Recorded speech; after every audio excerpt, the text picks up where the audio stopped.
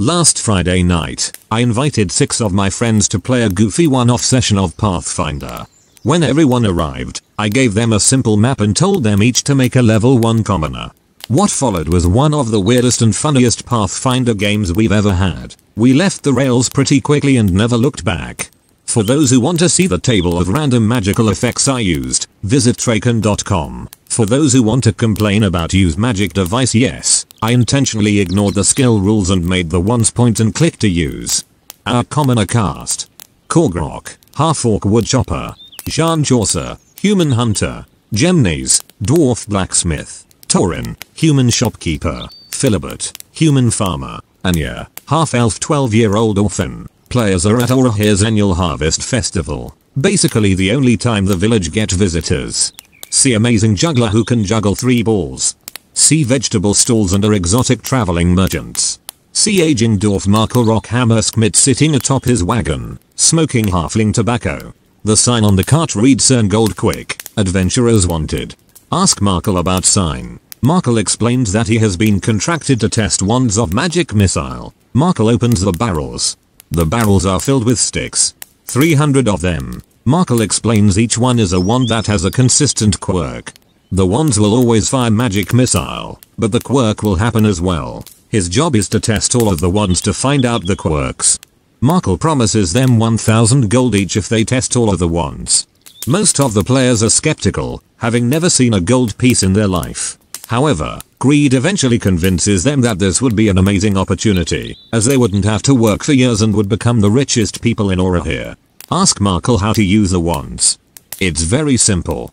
Let me demonstrate. Everybody watch closely. Markel grabs a random wand from the barrel and shoots at a bird. Bird explodes. D10,000 random result. All who see caster believe him to be a criminal. Stop right there, criminal scum. Markel is seized by the entire village of Orohir and run out of town on a rail. No one can really explain why he is a criminal, but everyone agrees on it. Mayor Lewis Butterfield agrees that the 6 players can take the wagon and barrels since they found the criminal first. Anya steals some wands when people are not looking. We needed to take a short break since we were laughing too hard to speak. I also needed to improvise a new plot hook, since the primary quest driver has become a criminal in the eyes of the players and the entire village. Searching the wagons they find 2 papers. First is the contract for testing the magic wands. The players definitely know Markel as a criminal, but the wizard in the contract seems legit. Second is a wanted poster for hunting gnolls in the Gnoll Woods. Korgrok wait, we could both are. Anya hides under wagon while Korgrok struggles with his idea of doing both jobs at once. Anya's player was not listening when Markel said they were all wands of magic missile. She just thinks they do random magical effects. Anya points wand at nearest sheep and fires. Sheep's head explode. Anya is also now immune to piercing damage but does not know it. Mass panic. Villagers running away with livestock. Mayor Butterfield tells them they need to leave now.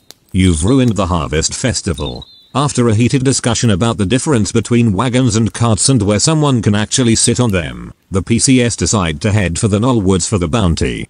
Half of them forget to bring any supplies, so they had to ride all the way back to Taurin's general store and grab some items. By the time they get to Gnoll Woods, it is dark. Korgrok can't stop saying we're adventurers. First watch, they spot their first gnoll. Philibert uses a wand to shoot the gnoll. D10,000 random result. Philibert's left hand now has steel fingers. Philibert starts panicking. Korgrok uses a wand to shoot the gnoll. D10,000 random result. Players get increasingly worried as I erase the board, move all of the players and the horse and the gnoll to new positions, and then fill the board with more models. Teleport all living creatures within 60 yards to the nearest temple. PCS and gnoll are panicked at suddenly being in the middle of an evening mass.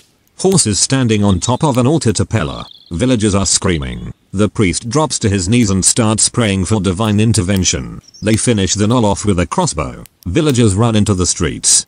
Anya steals golden candlesticks in the confusion. Korgrok handles animal to calm the horse. Players run out into the street. The guard stops them. Anya bluffs that there are goblins in the church.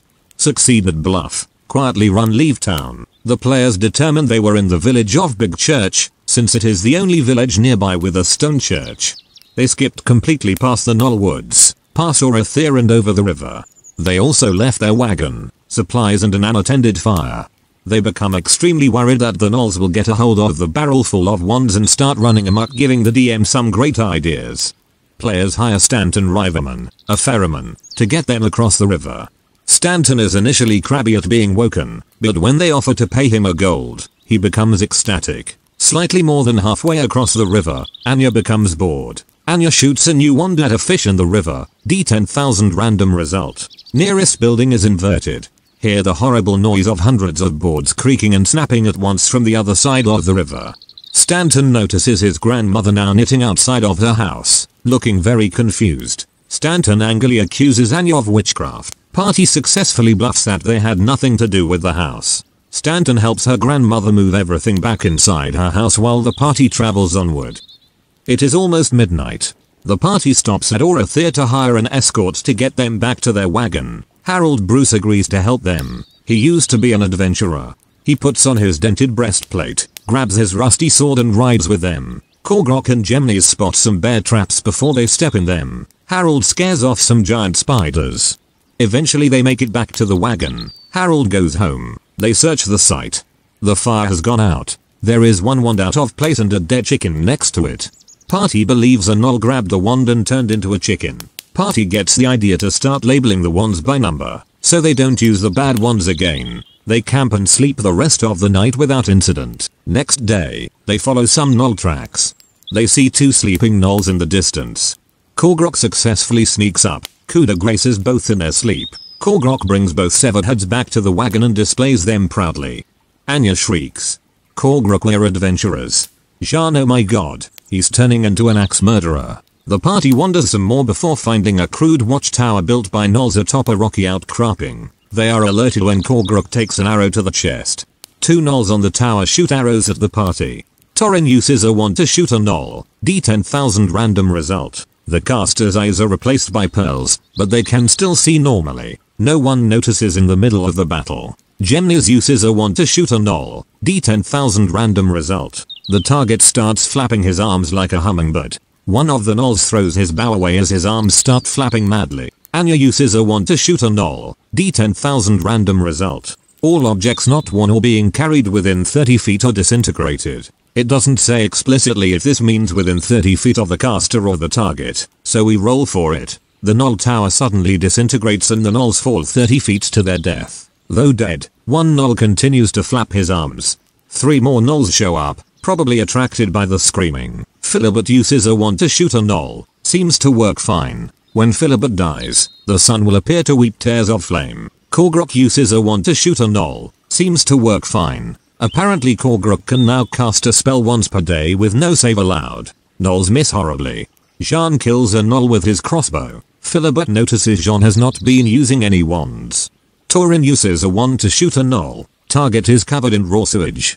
Gnoll is covered in shit. Gemnes uses a wand to shoot a gnoll. D10,000 random result. Target's eyes glow with fire for 1 round. The players think the gnoll is actually a wizard and the wand reveals magical talent. Korgrok, quick, kill that gnoll before he can cast a spell.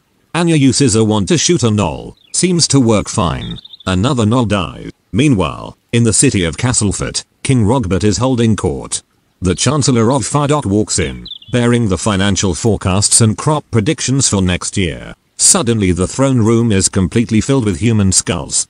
Just completely crammed. Human skulls, floor to the ceiling. Philibert uses a wand to shoot a gnoll. D10,000 random result. Target is knocked through a portal into the plane of elemental air. A gnoll disappears forever into thin air. The battle is over. Korgrok is fairly injured. They do not have any magical healing. Anya suggests using a random wand on Korgrok and hopefully it will be a healing wand. The party begins to question the wisdom of taking a 12-year-old on this adventure. Eventually someone suggests warping to Big Church for healing. They wisely pick up all of their barrels first. Someone waves a teleportation wand at the nearest squirrel. It explodes and the party is in the Church of Peller again. Rather than explaining to the priest, Korgrok shouts, "I am injured." The priest runs into the street in fear, comes back with the town guard. Philibert, "I ain't going back to prison again." Philibert panic fires a wand at the town guard. All males within 60 yards are covered in blood. Everyone in church is now screaming in terror. Party can hear some people in the street screaming too. One guard throws down his spear and runs for it. Rolfina the horse was female, so she is fine aside from everyone screaming and being teleported again. ᴄᴏ knows attacking guards is bad and Philibert is bad for doing it. ᴄᴏ uses a wand to shoot at Philibert. D10,000 random result. Seems to work fine, though DN is laughing far too hard for it to be good.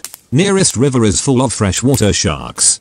Gemnius uses a wand to shoot Philibert. Seems to work fine. Costa now runs at 3x speed when naked and unencumbered. Philibert is knocked unconscious. The guard takes them all into custody. ᴄᴏ gets bandages on his chest wound and leeches on his buttocks to put his humors back into balance.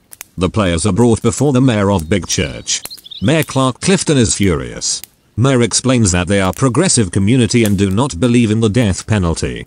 They also do not have the facilities to keep someone magical jail. Mayor banishes Philibert Steelfingers from Big Church forever. Says that if he ever comes back they will ship him to Castleford where they do hang prisoners. Party agrees this is way more lenient than they deserve. Mayor charges all of them 10 silver pieces for the community disruption they've caused. Party quietly agrees and departs. Back to the river. Stanton Riveman is rather confused how the hell they got across without him seeing them. Is there another ferry? Do I gots competition? Philibert says they sunk the other ferry after they rode it. Stanton happily believes him. Stanton charges them double for the ferry ride this time. Turns out that the river is now full of sharks. Anya is bored again. Anya uses a wand to shoot at a shark. Seems to work fine. Next time caster enters a mine, it feels 50 degrees hotter to the caster than normal. Anya uses the same wand again. It will now be 100 degrees hotter. DM quietly changes the Gnoll cave to an abandoned mine inhabited by gnolls in his notes. Philibert confronts Jean. Hey, you ain't been using any of these wands. You trying to cheat us? You gotta use 2 right now. Jean cringes, but complies. Jean shoots a wand at a shark. Seems to work fine. Nearest paladin believes he has lost his paladinhood. Jean shoots a second wand. Seems to work fine. Civil unrest begins in the nearest village and spreads throughout the kingdom. Anya grabs another wand and shoots another shark. D10,000 random result. The shark bites a fish, then immediately gets a bite taken out of it. This one seems to reflect damage. The party gets to Dorothea. I ask them if they want to hire Harold Bruce to escort them to their wagon again. ᴄᴏ only responds we're adventurers, they get back to their wagon alone without any problem, but it is quite dark by the time they get there. They make camp again. ᴄᴏ takes first watch. Natural 1 for perception. Roll for random encounter for temperate forest. 91. ᴄᴏ wakes up with a dire tiger's fangs hovering over his skull. ᴄᴏ pretty much knows he is dead. ᴄᴏ aims a wand at the dire tiger's groin and prays for help. D10,000 random result. Caster appears to lose all muscle, skin sagging from his bones. Dire tiger is stung in the junk and his prey appears suddenly to melt. He roars and leaps back in surprise. Anya screams, climbs onto the wagon and shoots a wand at the tiger in fear. D10,000 random result. The dire tiger leaps for Anya. As soon as the first claw touches Anya, the dire tiger explodes into a cloud of fur and guts. Anya is soaked in tiger goo. Anya continues screaming. ᴄᴏ gets up. The party starts screaming since it looks like ᴄᴏ melted. Eventually the party figures out that ᴄᴏ is okay. Suddenly all of the goo and fur and intestine sucks off of Anya and the wagon. The dire tiger reforms, completely bewildered but unharmed. Party is screaming again. The dire tiger runs off into the woods and never comes back. The party advances to level 2 commoners. They have seen some shit. In the morning, the party tracks the gnolls to an abandoned mine. Anya walks in, runs out because it is burning hot. Party eventually convinces her to walk back in again and she is fine. Narrowly avoid a pit trap inside, then encounter 3 more gnolls. One of the gnolls' home instantly gets hot and cold running water, but no sink. One of the gnolls inherits a small fortune after he dies. One of the wands turns a gnoll into a juju zombie. One of the wands casts cure light wounds on the party. Anya uses one last wand to attack a gnoll. Costa does not believe that they are not undead. Anya now believes she is a vampire. Next round, Anya goes over to the juju zombie gnoll and bites into its neck, drinking its blood. ᴄᴏ Jesus Christ. ᴄᴏ I mean Jesus Pella. We had to quit at this point since it was quite late. If we ever do play again, it will be fun having to deal with the long-term effects of the Shark River, the Skull King of Castleford, the new anti-paladin of Stumbleglen, the civil unrest soon to embroil the country, and a 12-year-old who thinks she is a vampire. See, these are the type of videos that I genuinely love doing, because I just love the idea of, like, oh man, I'm gonna do that, you know, the just concepts and ideas that float about that just be like, oh, that sounds fucking amazing. I would love to do that myself. And, you know, the best part is we've still got another few parts to go, so definitely remember to subscribe. I can definitely tell you the story, it stays on the same level, if not it gets, well, I would say it gets worse. It gets worse for the player characters involved, but like, that's all I'm gonna say. Subscribe. The next few parts will be out within the next couple of days. If you enjoyed this as much as I enjoyed this is honestly one of my favourite videos I've done in a wee while now. I think this last one I really got into was probably the Fallout ones. I fucking loved the Fallout ones, and this one gives me the same feels, you know what I mean? So, look, definitely subscribe if you haven't already, and, like, you know, look, I'm telling you, you're gonna enjoy the next few parts to come. If you haven't already, check out my Redbubble portfolio. You might just find something you like. Just stop! Just stop it! Stop! No! Just stop it! It's time to stop! It's time to stop, okay? No more! Where the fuck are your parents? Who are your parents? I'm gonna call Child Protective Services. It's time to stop!